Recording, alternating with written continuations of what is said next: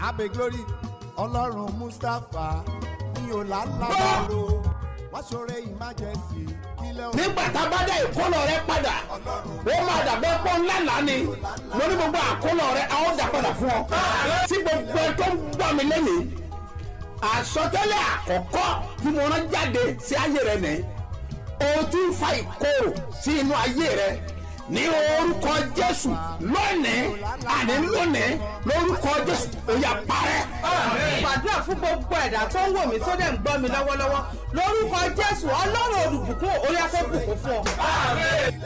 ǹjẹ́ kí Ọlọ́run àlàáfíà May God of peace kí ó wà pẹ̀lú gbogbo be ènìyàn with everyone tó ń gbọ́ ohùn mi that is hearing my voice jákèjádò àgbáyé all over the world. ní òní ọjọ́ Wednesday Today, Wednesday, ọjọ́ àánú day of mercy, ọjọ́ kẹsàn-án ninth day oṣù kẹjọ of the 8th month, ọdún 2023 year 2023. ẹgbẹ́ àsọtẹ́lẹ̀ yìí This prophecy, lẹ̀kùn àánú ńlá God of great mercy, àìtàsé the one that never fails, lórúkọ in Jésù the name of ó Jesus, máa ṣí fún we ọ open for you. lẹ̀kùn àánú ńlá God of great mercy, tó máa change story that ẹ will change your story. ó máa ṣí fún We ọ open for you. lẹ̀kùn àánú ńlá God of great mercy, tó fi mèèyàn gidi that will make you to know good tí people. wọn náà fi dèèyàn gidi That used to be some people.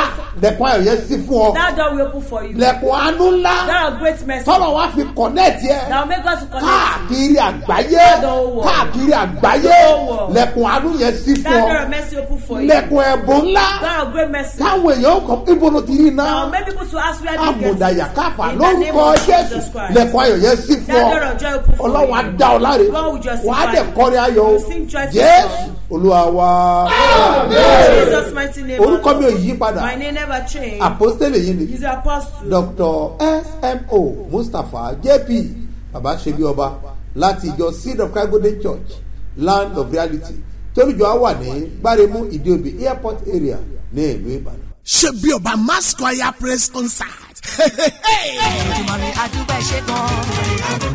The wall of Jericho must fall. Odi Jericho gbọ́dọ̀ wó lulẹ̀. Ọlọ́run tó ń tọwọ́ Babasebioba His Eminence Apostle Dr. SMO Mustapha ṣiṣẹ́ agbára. Ó fẹ́ rìn lọ́nà tó ṣàrà ọ̀tọ̀ nínú ìyìn lọ́jọ́ Friday 18th August látàgò 9 9 p.m. Iṣẹ́ agbára bíi tìgbàanì tó máa ṣe nínú ìyìn lójúkorojú. Ìwọ náà máa bọ̀ jájọ gbóhùn ọpẹ́ sókè pẹ̀lú àwọn olórin ẹ̀mí bíi Ọlábẹ̀, Abẹ́sà, Akọrin Jésù, Abẹ́ Glory, Ọláwùmí Joseph, Amos Agbèrò Fẹ́mọ̀ pẹ̀lú àwọn Sebioba Mass Choir ló máa léwájú wa lọ síwájú ìtẹ́ Olódùmarè tí àṣẹ Ọlọ́run yóò sì máa tẹnu. Prophetess Eunice Mustapha JP pẹ̀lú His Eminence Apostle Dr. SMO Mustapha JP bàbá àti màmá Sebioba jáde sáyé oníbojúpò tí ìdí àmà já tíyanu á sì máa ṣẹlẹ̀. Ìyẹn lọ́jọ́ Friday 18th August 2023 látàgò 9 ní Sebioba headquarter Sebioba bus stop Gbáremú Ìdíòbí airport area Lákíá-Ìbàdàn. Sebioba Mass Choir Praise Concert. The wall of Jericho must fall. Ó yá kájọ yìí àwa ògùn wà láwàátì. Ẹ̀mí àwọn wòlíì Spirit of the prophet, agbára Ísírẹ́lì man in ó Israel, máa ṣílẹ̀kùn ayọ̀ we fún ọ. open door of joy for you. Ọwọ́ Ọlọ́run Man of ó God, ṣílẹ̀kùn ayọ̀. we open door of joy. Gbogbo ilẹ̀kùn tíjọba òkùnkùn ti tì Every day that kingdom of darkness have ní shut ojú àlá rẹ̀ in your dream. lónìí àní lónìí Today and today, ilẹ̀kùn yẹn ṣí padà. that door will open back. Jésù Olúwa wa.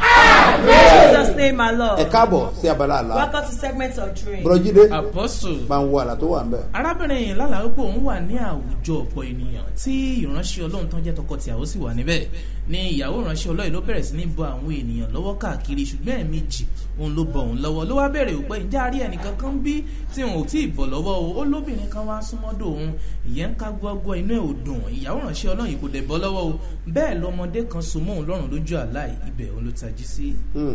This woman dreamt that she was in congregation with a minister's couple, and the minister's wife was shaking hands with everybody, but she shook hands with her twice and asked her if there is nobody left behind that she have not shake hands with. Meanwhile, there is a woman that is not happy who the pastor's wife did not shake hands with, but a child ran towards her to hug her as she wakes up.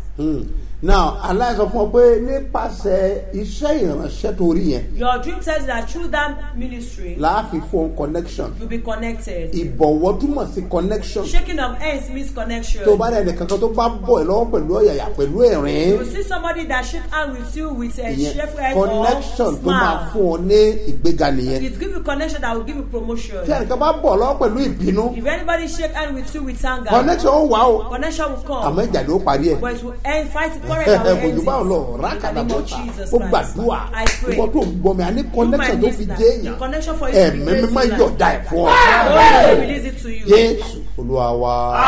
In Jesus' name, my Lord. Orúkọ mi ni Florence Emmanuel Jọláyẹmí.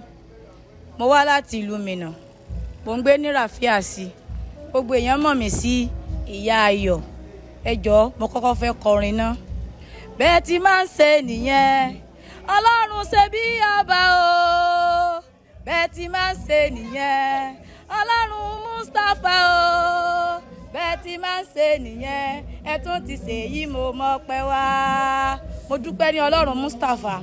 Mo bẹ̀rẹ̀ sí ní gbọ́ program yìí ní 2021 ní inú oṣù kẹrin ni mo bẹ̀rẹ̀.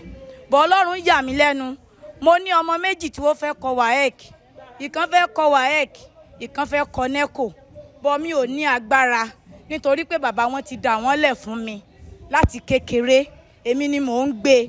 Bọ́ mo sọ fún Ọlọ́run Mustapha, tí Ọlọ́run bá lè ṣe fún mi, tó bá lè jọ mí lójú, màá wá dúpẹ́. Ó wá dìgbà nígbà tí bàbá sọ pé ká máa kọ nǹkan 5 tá a nídìí sínú lẹ́tà. Mo kọ, mo ní wọ Ọlọ́run, àwọn ọmọ tó fẹ́ ṣe ẹ̀sáàmù yìí, tó bá lè bá mi gbé ẹrù yìí, tó bá jọ mí lójú, àgàgà tó bá tún wá fi ẹ̀kọ́ ọ̀fẹ́ tó tún fi dá mi lọ́lá lórí àwọn ọmọ yìí, màá dúpẹ́. Bọ̀ Ọlọ́run yà mí lẹ́nu nígbà tó tó àkókò tí wọ́n mọ rẹ́gísítà fún ẹ̀sáàmù. Olùrànlọ́wọ́ dìde fún ẹnì kìíní, olùrànlọ́wọ́ dìde fún ẹnì kejì, èyí tó wá jẹ pampari rẹ̀ fún ẹnìkan. Ọlọ́run fún un ní scholarship pé kó lọ sí yunifásitì fún odidi ọdún 4.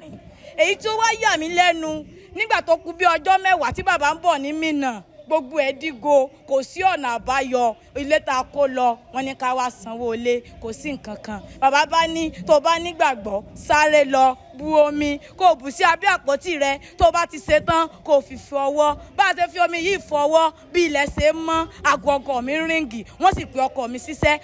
Owó tó yẹ kó fún wa ní ìtìjú, Ọlọ́run bá wa san owó náà láàrin ìṣẹ́jú kan. Mo dúpẹ́. Bàbá ẹ jọ̀ọ́ ẹ má fàdúrà ràn mí lọ́wọ́ o. Ọ̀rọ̀ mi sì nídìí àdúrà nítorí pé ilé ọkọ tí mo wà mi ò tí ì rọmọ bí fún. Kọ́lọ́run kó síjú àánú wò mí níwèé ọdún tí ń bọ̀, kí n tún gbé ṣe bí ọba, kí n tún gbé wá, kémi náà wá fi jẹ́rìí. Ìdí ọpẹ́ mi nìyí. Bàbá ẹ má jìnnà sí wa o. Ẹ gbé ọwọ́ sókè. Lift up your hands. Àti jẹ́ èèyàn láyé Ọlọ́run máa ń la ọ̀nà To ẹ̀. become great in life is God that make that Ẹ way. gbé ọwọ́ sókè. Lift up your hands. Ọlọ́run Lord, la ọ̀nà àti jẹ́ èèyàn fún mi. make way to become great for me. La ọ̀nà àti dìde fún mi. Make way for me to Ó rise. yá àdúrà. Prayer name Orúkọ Jesus. Jésù, orúkọ Jésù, orúkọ Jésù. Ẹ̀rí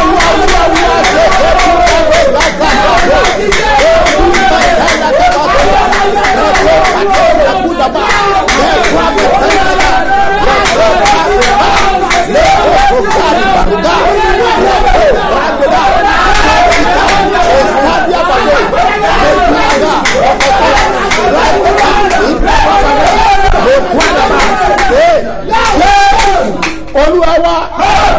Hello sir, ẹ káàárọ̀. Ẹ̀rọ àṣẹ́kùṣẹ́ olúwa máa ṣàgbára dọ̀tun. Orúkọ mi ni ìyáàfin Rafiu Ashiata. Mo ń sọ̀rọ̀ láti ìlú Ìkòròdú ní Agric. Ní orin tí a máa ń kọ pé Ọlọ́run Mustapha mi ò lálábàárò wá ṣoore emergency òkìlẹ̀ oní oko tó ṣú. Ọlọ́run ó dẹ̀ ṣoore emergency. Èmi ṣáà ń kọ orin yìí títí di alẹ́ di bí tó 7. Ìgbà kan ọkàn mi ṣáà ń kọ fún ìyàlẹ́nu nítorí mi ti ẹ̀ ní ọkàn. So ó ṣáà ní ọmọ mi kan tipẹ́tipẹ́ láti ọjọ́ tí mo ti ní nọ́mbà ẹ̀ gan kí n bá sọ̀rọ̀ gan lórí fóònù kò ní WhatsApp, kò tiẹ̀ ní reply, kò ní ṣe. So mo ṣáà rí pé láti ìjọ́ wo ó ṣáà ń ta sí mi lórí fóònù, hello ma, ní WhatsApp, hello ma, kíní kan. So èmi náà dẹ̀ ń reply ìgbà. Ó tún kí mi pé a kú òǹgbẹ àwẹ̀ kíní kan Ramadan, èmi náà ṣáà dá lóhùn. So sí ìyàlẹ́nu Ọlọ́run tí mo ṣe, èmi gan kọ́kọ́ fẹ́ jù tẹ́lẹ̀ pé ṣé kò ní fún mi ní nǹkan àwẹ̀. Mo wá rò pé ọmọ tèmi tó jẹ́ ọmọ bíbí inú mi pé ó lè máa bínú pa pé ṣé mò ń fẹ́ máa tọrọ nǹkan ní ọwọ́ wọn, ẹ mọ àwọn ọmọ yẹn pé kí ni gbà ṣé nǹkan òun ṣáà ń ṣe ìwọ̀n tí ẹ pa òun ká nítorí pé bí ọmọṣẹ́ ló jẹ́ sí ọmọ ti tèmi. So ló bá ní èmi bá ṣà lọ sí wáṣíbò. So ìgbà tí ẹ ṣẹ̀ṣẹ̀ dá mi lóhùn mẹ́sẹ̀gì tí mo rí pé ẹ fún mi ní reply pé you are lift in Jesus name tí mo dẹ̀ ṣe àmì. So gbà yẹn ni mo tẹ̀ wá lọ́dún mo wá rí pé mẹ́sẹ̀gì ẹ̀bọ̀ yẹn ló bá ní pé hello ma mommy ló type message mommy please help me to send your account number. So something for Ramadan èmi nìkan tán ó ga bá ṣáà sẹ́ndì ẹ̀ sí ìyàlẹ́nu ọlọ́run ló bá sẹ́ndì owó sí mi o ní alẹ́ ní táìmù ìṣínu ní tí a fẹ́ ṣínu òun ni mo ní pé kí n jẹ́rìí ṣùgbọ́n mo yìí tó ń fẹ́ ìjẹ́rìí kí n ní testimony tó jù báyìí lọ. Mo gbàdúrà pé kí n ní testimony tó jù báyìí lọ lórí ọkọ mi lórí iṣẹ́ ọkọ mi nítorí pé mo ti send message yín rí pé iṣẹ́ mọ́tò lọkọ mi ń ṣe àwọn driver. Mo dẹ̀ fẹ́ kí ẹ̀rí ó ní ẹ̀rí ní inú ọdún yìí kí mọ́tò ọwọ́ kó di méjì kí ó dẹ̀ di tuntun. Mo gbà ládùúrà bẹ́ẹ̀ k'Ọlọ́run kó ṣe ẹ ṣé o mo jẹ́rìí sí ìpè yín kò ń ṣe ìpè òkú o. Ẹ ṣé o mo túbọ̀ máa fàdúrà ràn wá lọ́wọ́ àdúrà wa àgbà nítorí pé mo dẹ̀ ń gbìyànjú mo ń ṣe àwọn ọrẹ tẹni ká ṣe ọrẹ májẹ̀mú kíní kan mi tí ẹ lè ṣe kí n má ṣe pé bóyá ọ̀sẹ̀ kan máa wá dé mi ní ṣe ìtọrẹ àánú pé kíní ta dẹ̀ ṣe ń ṣe títí ìránṣẹ́ Ọlọ́run yìí náà òun náà là ń ṣe tàwọn kákà pípẹ́ àwọn ẹlòmíì náà ti kíní bọ̀ ààyò ṣùgbọ́n ibi ọ̀pá ṣùgbọ́n mo fẹ́ kí ọkàn wa tún balẹ̀ jù báyìí lọ kí ìyanu Ọlọ́run kó ṣẹlẹ̀ nínú ayé wa. Ọlọ́run ò ṣé o mo dúpẹ́ Ọlọ́run Babasebioba mo dúpẹ́ lọ́wọ́ yín o. Ọlọ́run Mustapha mi ò lálábàárò wá ṣoore emergency kílẹ̀ òní o kò tó ṣú mo tún ń retí oore emergency ní kílẹ̀ òní kò tó ṣú kó ṣe bẹ́ẹ̀ o. Jesus name alone. Tẹ́wọ́ sí ẹlẹ́dàá ẹ̀. Lift up your hands to the Lord. Pariwo You will not shout, Olúwa Lord, olùrànlọ́wọ́ mi dà. where is my destiny Ẹ helper? darí ẹ̀ wá kankan. Direct them to your time. Ó yá àdúrà.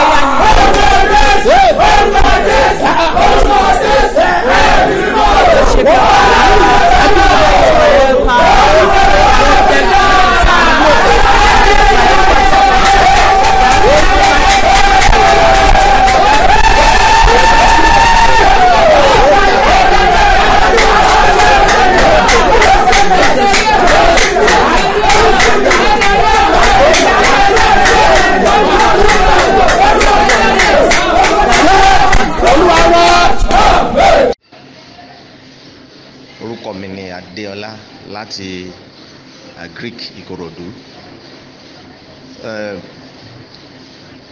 Mo fẹ́ jẹ́rìí sí agbára Ọlọ́run Babasebioba ohun tó ṣe nínú ayé mi láti ìgbà tí mo ti ń gbọ́ wọn ti pẹ́.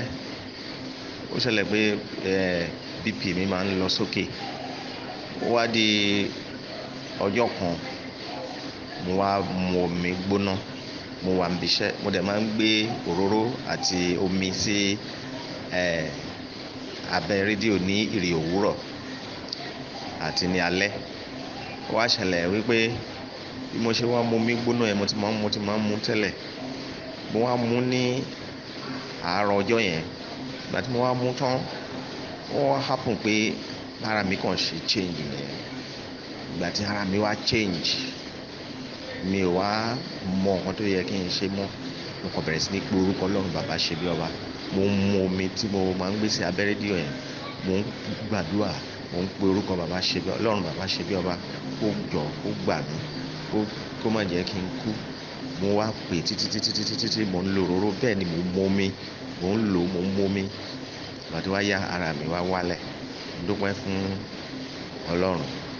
Ẹlẹ́ẹ̀kejì ni wípé ó ní ọmọ mi kan tó wà into music tipẹ́tipẹ́ àwọn tó fẹ́ sign ẹ̀ wọ́n ti sign ẹ̀ but ó kàn kú pé kí wọ́n kàn sọ fún pé kó mú guarantor wá kàn sign ẹ̀ properly but wọ́n ṣe until almost 6 months wọ́n á wá sí lúfọ̀ àpẹ́ gbàtí mo wá dé lúfọ̀ àpẹ́ mo wá ra òróró àti omi gbàtí mo fi délé mo wá anoint picture ọmọ yẹn mo anoint photo ẹ̀ gbogbo pictures ẹ̀ mo á fi omi yẹn náà mo fi sprinkle àwọn pictures yẹn so kò ju a week to that time bí ọmọ yẹn ṣe pè mí nìyẹn pé dáàdi wọ́n dàbí pé màá wá sí Màgódò pé àwọn pípé yẹn sọ pé kò ń mú guarantor wá o so ìgbà tí wọ́n sọ pé wọ́n ní kò ń mú guarantor wá wọ́n á ní òkè kó má worry pé I will come there myself to come and be his guarantor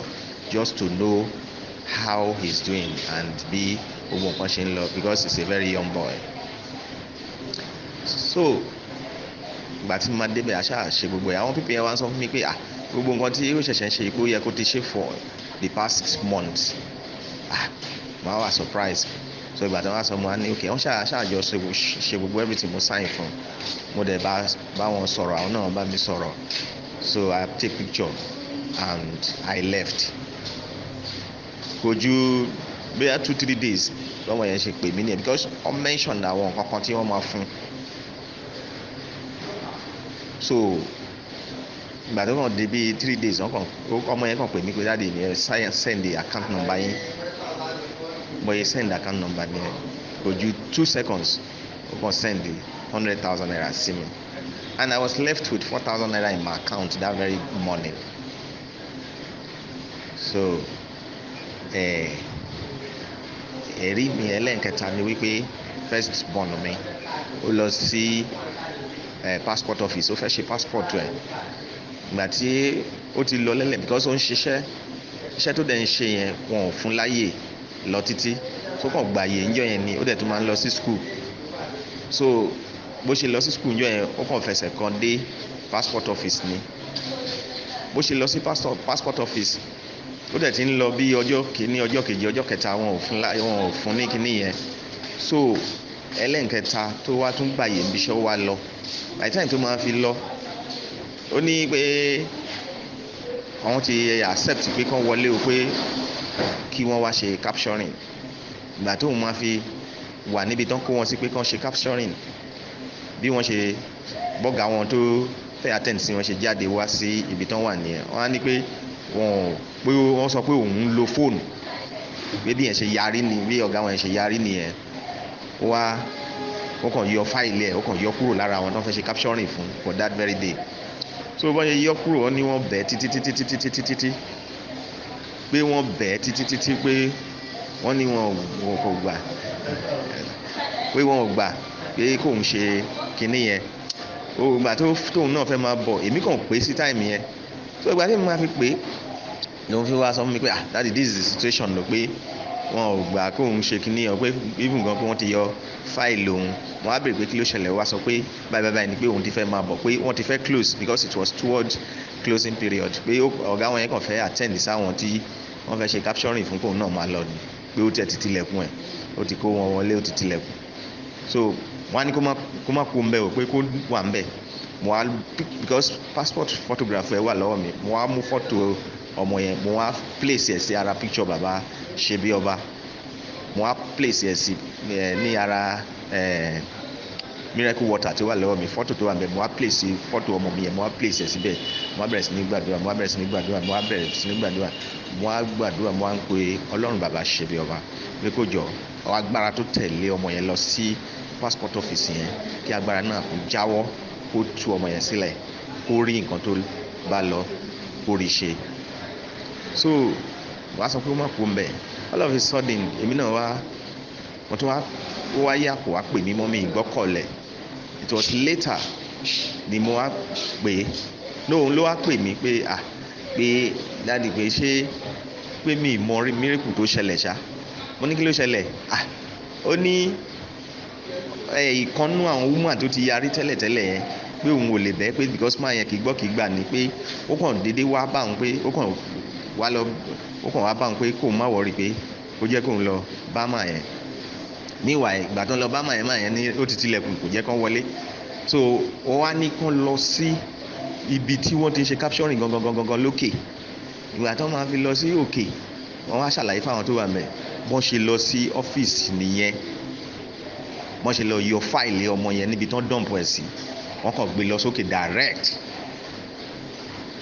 òun gangan ni wọ́n kọ́kọ́ ṣe capturing fún nínú àwọn tí wọ́n kill for that very day so ìdí ọpẹ́ mi nìyẹn wọ́n dúpẹ́ lọ́wọ́ Ọlọ́run nípa ṣe bí ọba Ọlọ́run aláàánú gbùlọ a máa sọ agbára wọn dọ̀tun lágbára Ọlọ́run ẹ̀mí wọn á gùn pẹ́pẹ́pẹ́pẹ́ wọn ò ní dàgbàyà wọn ò ní fi ọmọ àti aya ṣe iṣẹ́ ìránṣẹ́ àwọn fúnra wọn Ọlọ́run ní gba ẹ̀mí wọn báyìí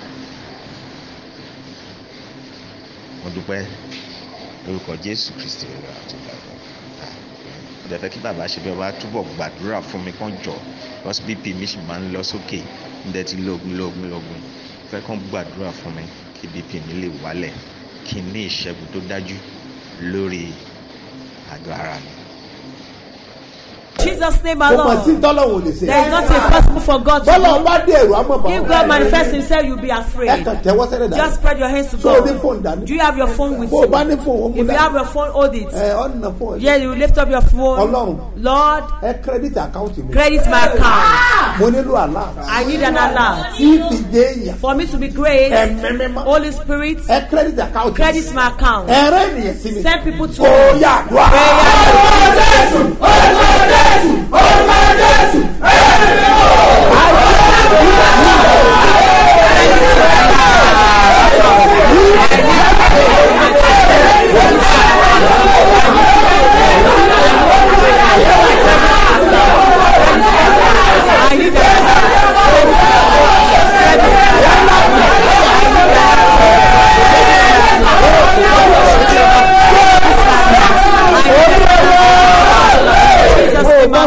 if you believe, ìyanu tí yóò ṣẹlẹ̀. sábùn mi jó bí o ti ayọ̀ tí ó ṣẹlẹ̀ tí máa fi tó bí àdúgbò. ojú ìtò parí bàbá àjọ torí mi ṣẹlẹ̀. ìjó láìrí ìlú ìjó mi ò lọ́wọ́. bẹ́ẹ̀ni sà. Listen to me, sir. I say, if you believe, before the end of today, in the name of Jesus, to the end of God. Babasebioba Mass Choir Praise Concert. The wall of Jericho must fall. Odi Jericho gbọ́dọ̀ wó lulẹ̀. Ọlọ́run tó ń tọwọ́ Babasebioba, His Eminence Apostle Dr. SMO Mustapha ṣiṣẹ́ agbára. Ó fẹ́ rìn lọ́nà tó ṣàrà ọ̀tọ̀ nínú ìyìn lọ́jọ́ Friday 18th August látàgò 9 9 p.m. Iṣẹ́ agbára bíi tìgbàanì tó máa ṣe nínú ìyìn lójúkorojú. Ìwọ náà máa bọ̀ jájọ gbóhùn ọpẹ́ sókè pẹ̀lú àwọn olórin ẹ̀mí bíi Ọlábẹ̀, Abẹ́sà, Akọrin Jésù, Abẹ́ Glory, Ọláwùmí Joseph, Amos Agbèrò Fẹ́mọ̀ pẹ̀lú àwọn Babasebioba Mass Choir ló máa léwájú wa lọ síwájú ìtẹ́ Olódùmarè tí àṣẹ Ọlọ́run yóò sì máa tẹnu. Prophetess Eunice Mustapha JP pẹ̀lú His Eminence Apostle Dr. SMO Mustapha JP bàbá àti màmá Babasebioba jáde sáyé oníbojúpò tí ìdí àmà já tíyanu á sì máa ṣẹlẹ̀. Ìyẹn lọ́jọ́ Friday 18th August 2023 látàgò 9 ní Babasebioba headquarter Babasebioba bus stop Gbáremú Ìdíòbí airport area Lákíá-Ìbàdàn. Babasebioba Mass Choir Praise Concert. The wall of Jericho must fall. Ó yá kájọ yìn àwa ògùn wà láwàtì.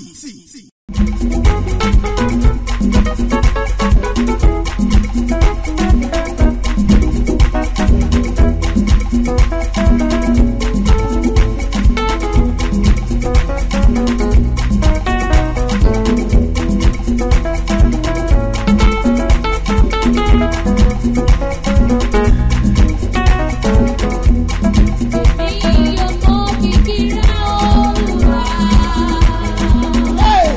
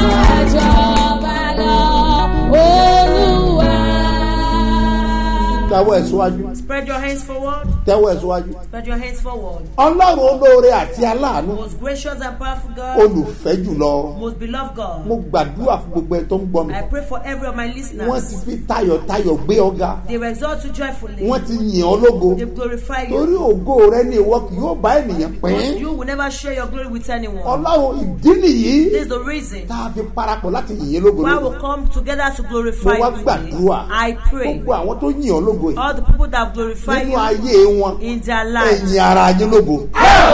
Glorify yourself ẹ̀yin gáràfà lógo. in the name of ẹ̀yin Jesus. ara yín lógo. Glorify ẹ bẹ̀ wọ́n yourself. wò. Visit ẹ them. fi yanu sàánú wọn. Help them with mercy. wà á mú ẹ̀rí ẹ̀ wá.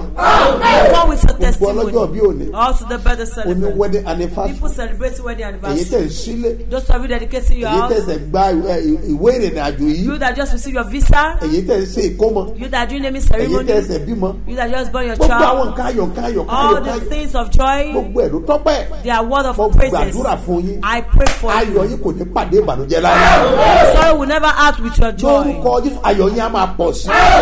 Joy will multiply. mo ní ẹ ó dàgbà. You grow old. ayé ò ní dá ọ lórí. You will not be cut ogun off. ayé ò ní borí ẹ. Rest of life will never ẹ ó come. dẹ̀ máa pọ̀ sí. You will happy multiply. birthday Ẹ kó ayọ̀ joy and bí. happy wedding anniversary. Ẹ sì kó ayọ̀ ìgbéyàwó. lórúkọ Jésù kò ti ra àdúgbà.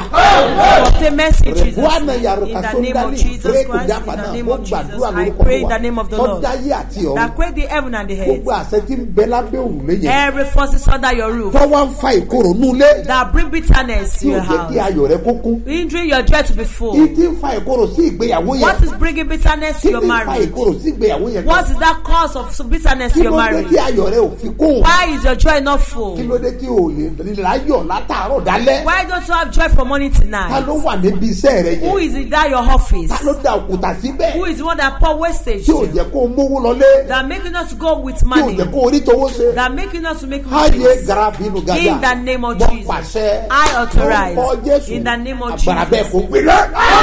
Such forces will catch fire. ọlọ́run á bẹ ayé ẹ̀ wò. God will visit your ilé life. olúwa ní ká gbàdúrà sílé ní o. This is what the Lord asks us to pray on. ogun abẹ́ òrùlé. Battle of the roof. olúwa ní ká The gbàdúrà. Lord asks us to omi pray. ti ń bẹ́ pẹpẹ o. There is water on the wọ́n á altar pè fún gbogbo ènìyàn. that will share for everyone. wọ́n mú padà sí abẹ́ òrùlé You rẹ̀. take it to your house torí o gbọ́dọ̀ rí mú ni o. because you must ẹ make gbọ́ mi it. sà. Listen to me, olúwa sir. wí pé The Lord said ká bless yẹ. we should bless tí it. olúkúlùkù kọ́ wá gbé lọ sí ilé rẹ̀. An individual should take it home. ó fi ṣe ìbùwọ̀n sínú ilé You yẹn. will sprinkle it to your house. ogun a máa wà lábẹ́ òrùlé. Battle can be under your roof. ogun a máa bẹ nínú ilé. Battle can be in your ẹ house. gbọ́ mi sà. Listen to me, sir. ayé a máa gbé nǹkan sí ìsàlẹ̀ inú ilé wọn àdẹ̀ kọ́lélẹ̀ lórí. Enemy can bury something inside the foundation of the house and they will build on it. àdẹ̀ máa béèrè fún ẹ̀tọ́ ẹ̀. And he is to be requesting for their rights. lọ́wọ́ àwọn tó jọ ń gbénu ilé. From the neighbors. ó mà ṣe o. What a pity. alábàjọ. No wonder. tí àparò kan ò ga jù kan lọ́nu ilé yẹn. That one is not better than the other in that house. kí ló dé tó fowó ra lẹ̀ tó kọ́lé tó kó débẹ̀ tí kan tán. Why do you buy land with your money and you put just vanish? I announce to you, it's left to you to obey. In the name of Jesus, I decree. In the name of the Lord.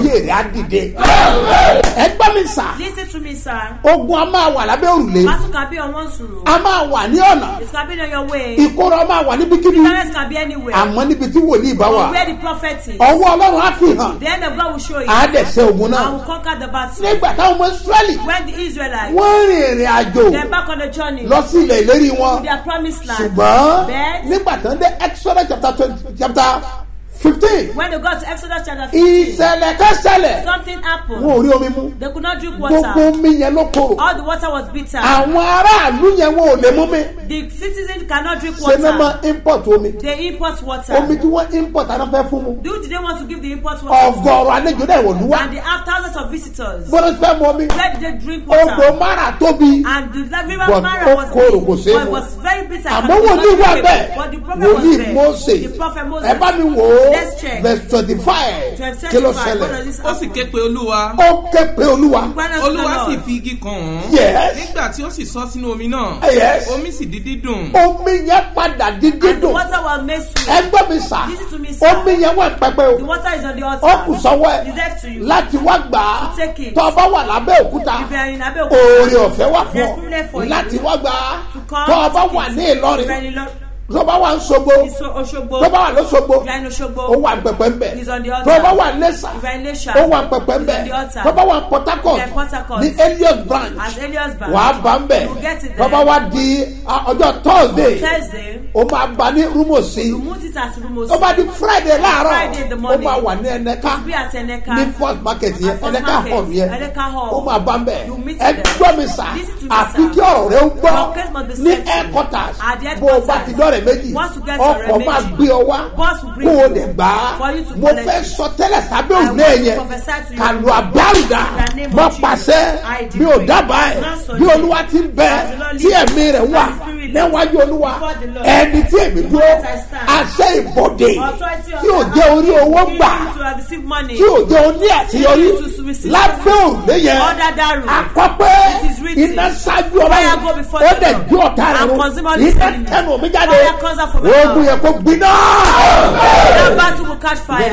Not only that. Not only that. Tábà wo ìwé mọ́ dáadáa. If you look at the Bible. Ìwé àwọn ọba kejì. Second King. Ní orí kejì. Chapter 2. Ní ẹsẹ̀ ogún. Verse 20. Ẹ̀rí tó ṣẹlẹ̀. You see what happened. Àwọn aráàlú yẹn. The citizen. Àwọn ọmọ wòlíì. The son of the Ni prophet. wọ́n wá bá Eliza. They come to me Elisha. Wòlíì dá wòlíì mọ̀. Prophet recognize Tí prophet. wòlíì bá rí wòlíì.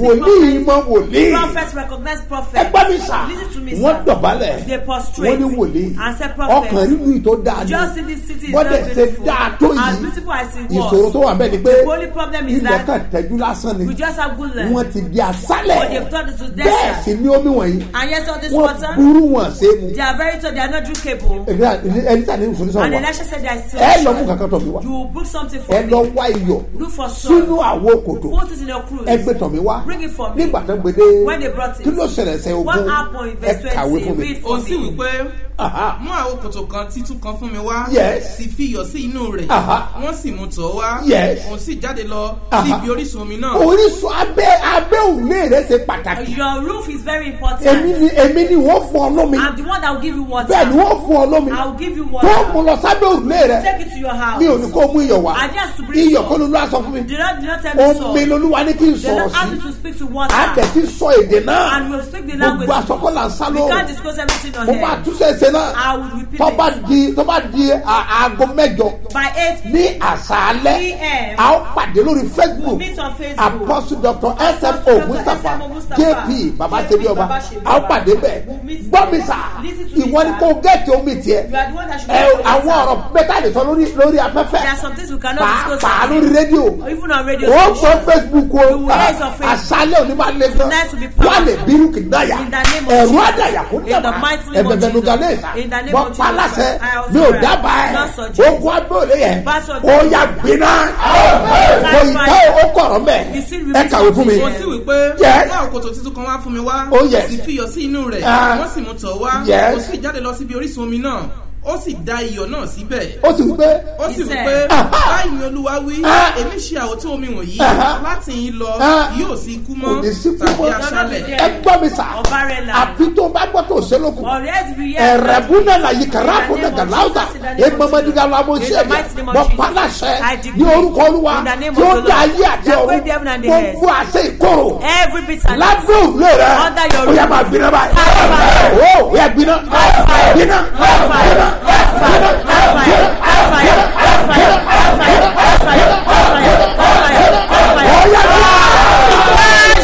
Babasebioba Mass Choir Praise Concert.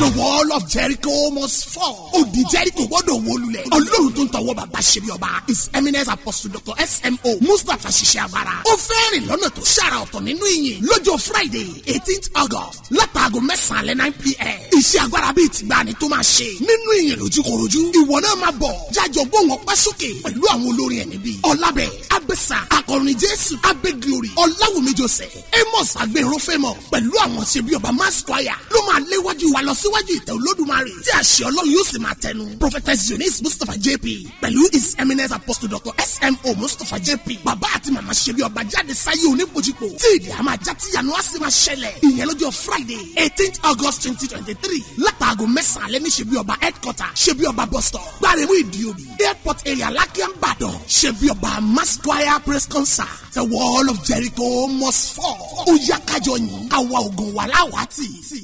àṣẹ jáde Authority release. mi ò mọ agbára tó ń dá ìrì tiẹ̀ I don't know dúró. the first to delay your testimony. Bíbélì wípé The Bible says, igi tí Ọlọ́run ò bá ti gbìn the tree that God has not a ó planted fà á tú tí be kò tí kò uprooted. mo pálásẹ I authorize ìwọ ọmọ ènìyàn you, son of man, gbòǹgbò ogun tí ń bẹ láyé the rẹ roots of battle in your ó life ní ẹ̀rí rẹ lọ́wọ́ that is delaying your a testimony. fà á tú lórúkọ Jésù It's uprooted wà á in ní Jesus' testimony name. You have yóò dẹ̀ dára testimony. fún ọ It is well wà á with dẹ̀ you. ṣe bí ọba Praise Jésù Olúwa wa in Jesus' name, my má Lord. gbàgbé pé Don't forget that lágbára Ọlọ́run by the grace of on God, the 17th on the 17th of August of la ó ti wà nínú fún we'll be àpẹẹrẹ at Sufakpe títí di on the till 17th 17th of September of September. tó máa pé ọgbọ̀n ọdún that will come 30 tí a years da òróró lébi ní that will be orí. anointed on my head. Ẹgbẹ́ mi sà. Listen to me, sir. Gbogbo àwọn ọjọ́ wọn láti máa ní ìṣòro. We have vision on all these Táwọn dẹ̀ days. máa gbàdúrà. That will be praying 24/7. 24/7. Ní àdúrà yóò wà. Is this prayer will be Nítorí coming wípé because àṣẹ òróró yóò tún sọ̀kalẹ̀ wá. the authority of that anointing will descend. Láti rò pé ó yẹ káwọn tó fẹ́ ṣe Bible school kan kó wà bẹ́ẹ̀. That's Káwọn náà why kó fara kó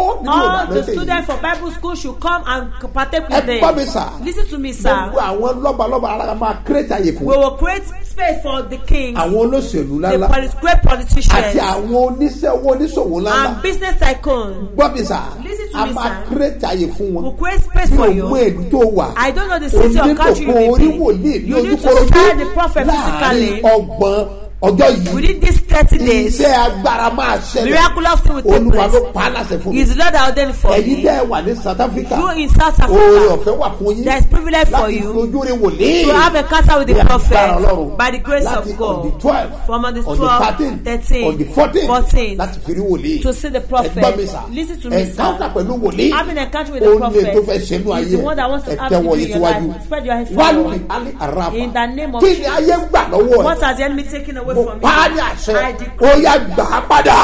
Recover it. Ìnàgúnṣe ní In the apákòdé name of ẹ̀ka. Jesus. Ó yá gbà á padà. Recover Ọ̀run it. abẹ́ ayé wò.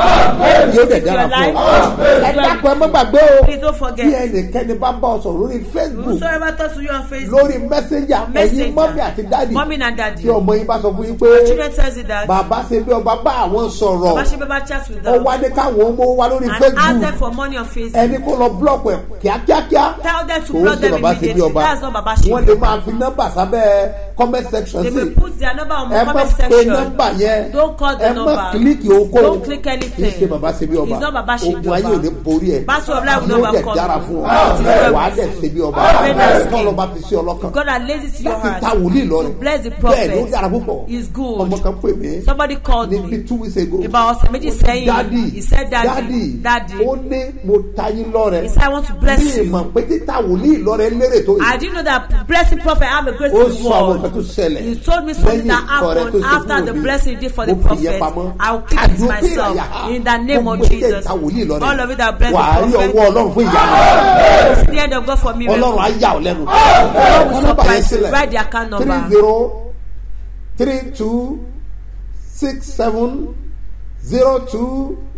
3032670285 gbọ́dọ̀ kan sí. Yes again.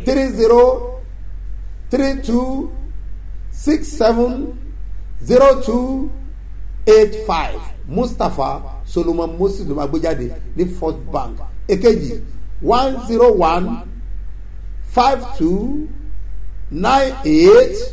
10152989950 Seed of God Golden Church ló máa gbé jáde ní Zenith Bank lórúkọ Jésù ọ̀run abẹ́ ayé o. Heaven will visit your life in Jesus' name. This is wàá what ṣe bí ọba.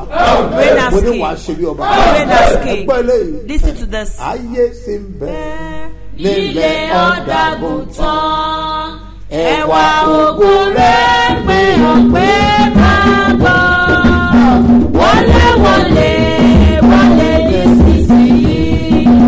Ẹwà ògo rẹ̀ pé ọ̀pẹ́ máa bọ̀. bọ́bí sà Listen to me, kílẹ̀ ò sir. tó sú Before the day break, lẹ́kùn náà létí o. it can short.